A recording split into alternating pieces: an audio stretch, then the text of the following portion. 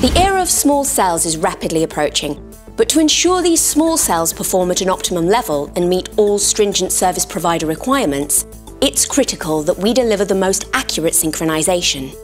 To do this, we need to bring the timing source as close to the small cell as possible, especially when we consider the timing range we need to hit is below 1.5 microseconds. But how can we do this while balancing timing accuracy and cost?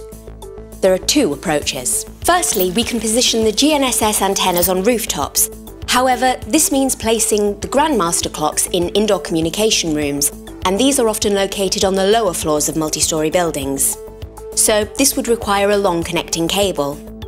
Overall, this can be an expensive package. However, this solution is good for small cells that need to be deployed in very large numbers.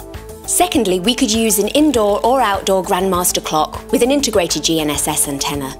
This is a good alternative to placing the GNSS antenna on the roof, especially if you're trying to reduce costs and if you're connecting to a smaller number of small cells.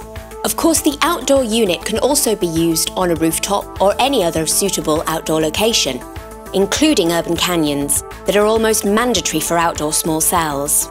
Ultimately, there's no right or wrong approach here, but it's important to understand how each method impacts the overall synchronization cost per small cell.